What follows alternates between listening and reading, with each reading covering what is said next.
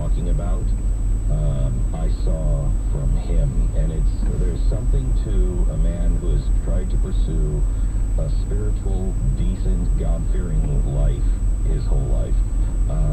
Oh my God! Is in his 80s. Oh my God! They just have.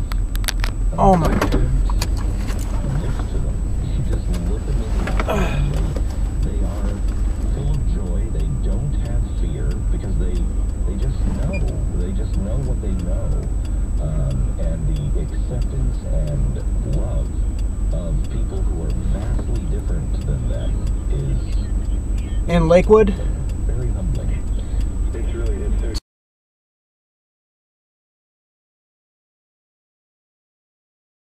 Okay. I do think you see it in all of these great spiritual teachers, but I think one of the things that's so extraordinary was that they shared their humanity with us in a way that was not saying, okay, we're... Hi, there's a woman that just got hit by a car. She's at, what's it called? This Lakewood little shopping center at Detroit, and I can't see... yeah, just past Warren.